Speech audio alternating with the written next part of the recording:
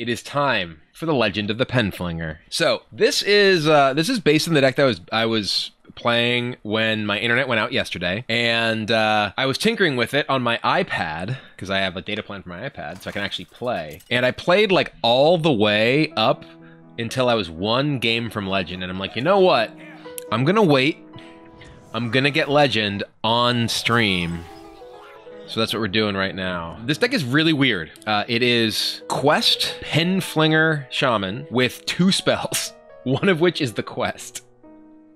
We're gonna mulligan this Marsh Spawn. So the way that this deck gets its spells is through things that generate spells. It leans very heavily on Wandmaker, Instructor Fireheart, and Marsh Spawn. And it also has Volpera Scoundrel. It has all these things that discover spells.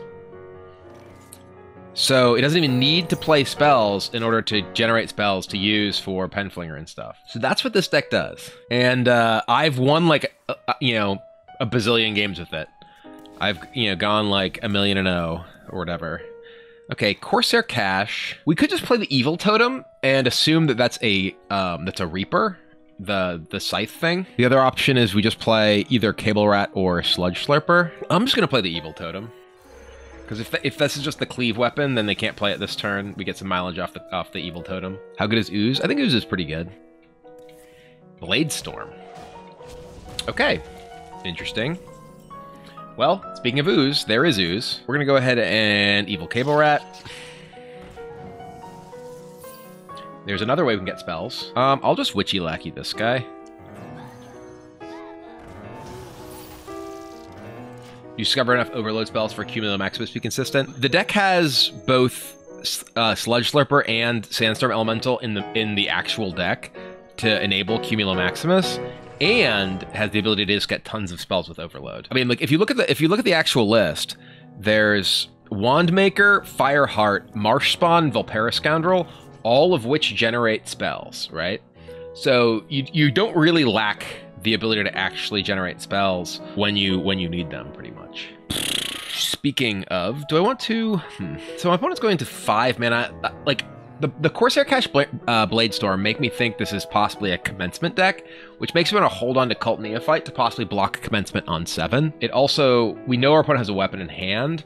The fact that they didn't play it is kind of weird. That makes me think it might be the Ceremonial Maul that they're looking to play into Commencement on 7. We are at 2 on the Quest. Let's go ahead and just play Sludge Slurper. Okay, we'll discover a spell with this. This is the more expensive one. You generally want to lead with your more expensive thing. We'll take Bloodlust. Bloodlust is fantastic if we ever keep a board.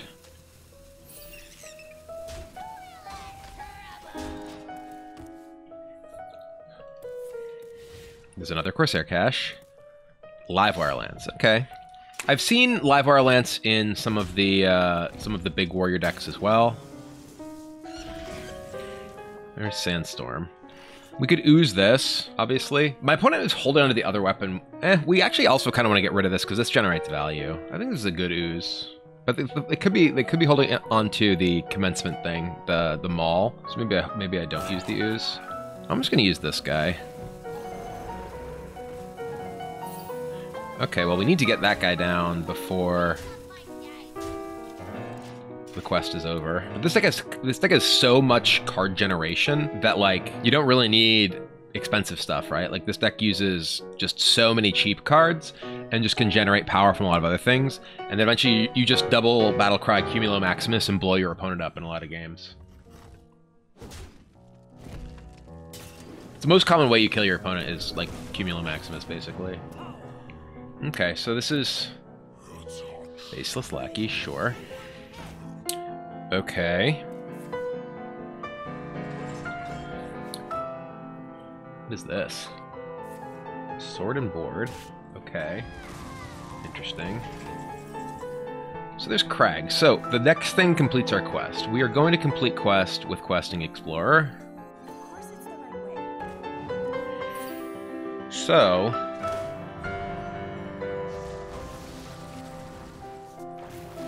we could just regular Neophyte. If we double up, we can double up Neophyte. Yeah, okay. I'm gonna double up.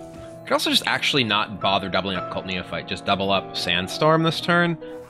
Yeah, we're gonna do this. Double up Ethereal Lackey. I'll take Portal. I'll take Lava Burst. I will coin, double up this, hit you.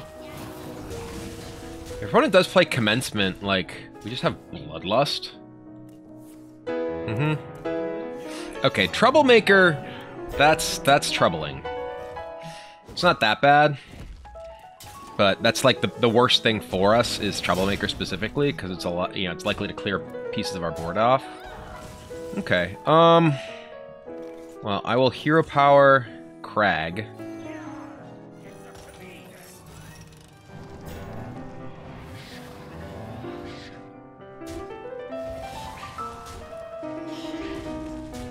These are just going face. I have a lot of burn in hand.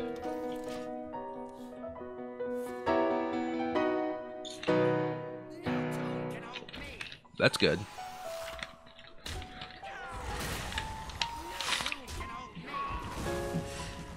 Bulwark. Okay, well, I'm glad I have the ooze for that, because that is bad for my burn, that's for sure. So...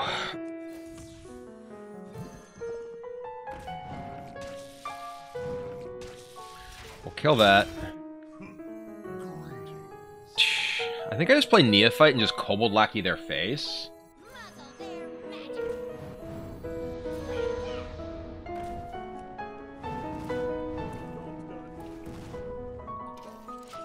So I have Bloodlust, Lava Burst, Serpent Shrine Portal in hand. My opponent's spells cost 2 more this turn. Okay.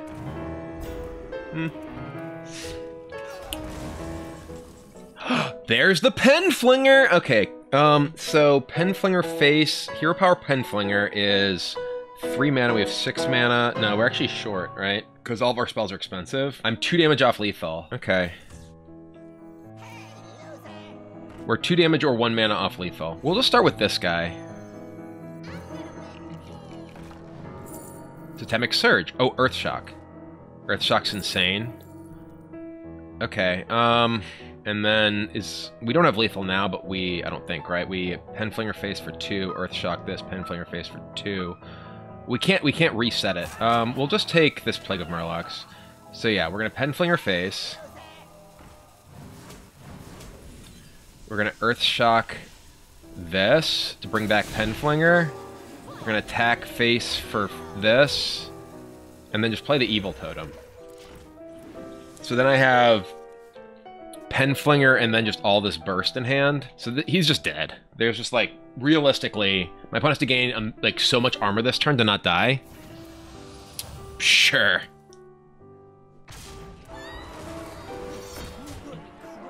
I'm not gonna cry.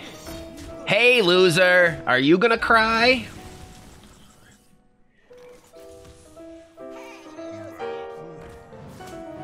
See, in this, look. Oh, okay. Wand Maker, we could just make 2 1-cost spells. Penflinger, 1-cost spells. Penflinger. It turns out the pen is mightier than the Bulwark, at least. I love this deck. This deck is the most fun deck I've played in a very long time. Alright, against Mage, we'll mulligan all this, except for the quest.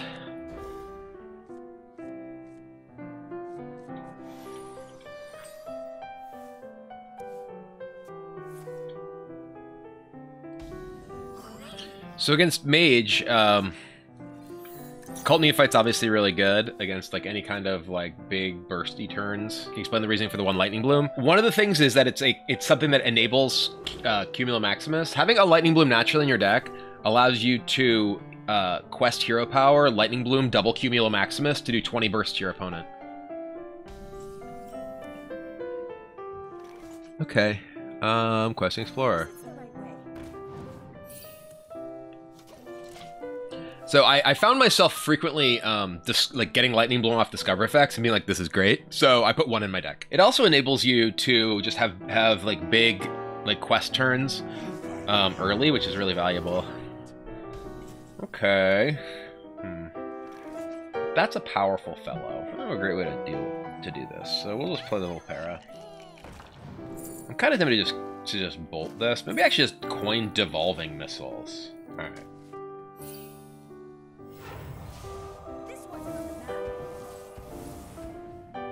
Okay. Yeah. Get rid of the spell power and get rid of the spell burst guy. Is it cold in here, or is it just me? Okay. Let's muddle their magic. We're gonna attack and ping this, but we can almost certainly find something off this to kill that. Thank you very much. Welcome to Einsteinstein, Everos, Pipo, Vicuna.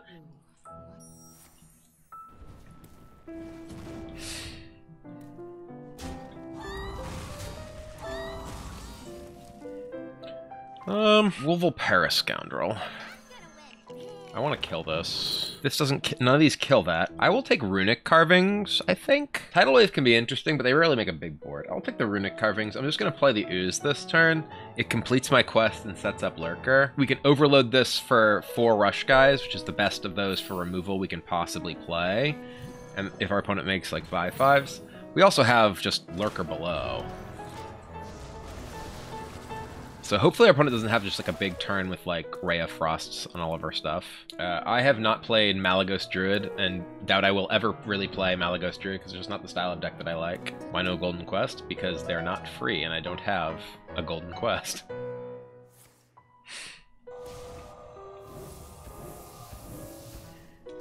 Ooh. I don't think License Adventure is very good. Like, you have to hit it before you hit quest, before you complete the quest, and this deck completes the quest very quickly.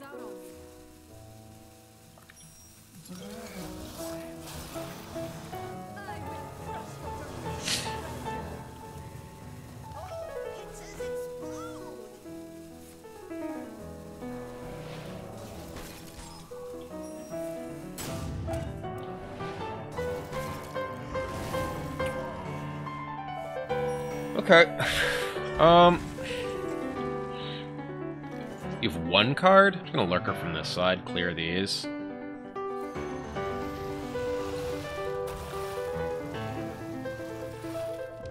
Hopefully my opponent's 1 card is not Evocation. What happened to Tour Guide? I don't think Tour Guide's good when you don't have... when all your stuff is cheap. Like, I like Tour Guide in, like, the Dragon Quest Shaman.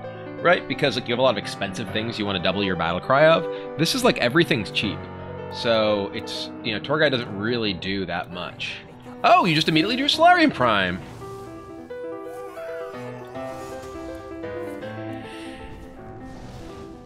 This is the sort of thing it takes to beat this deck.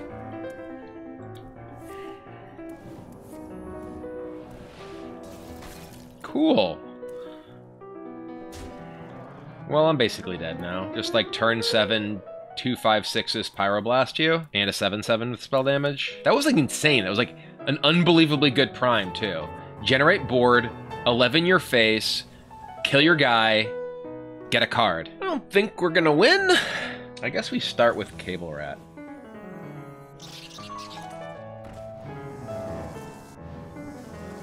We're still short, even with this. And we can kill... Actually, no. We can stay alive. I mean, we're not going to win, but we can stay alive. Hey, loser.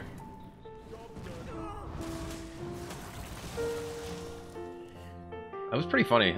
Solarian Prime just immediately drawing a curve, like, the turn after his Solarian dies. Cool. Oh! Into a forest? Well, the pen is mightier than the sword, but I don't know that the pen is mightier than this RNG nonsense. Like, have you actually seen anything more ridiculous? Like, now full mana, okay. Uh-huh. It's really important that you ping the right thing here, let me tell you. Okay. I'm dead. The pen is not mightier than that.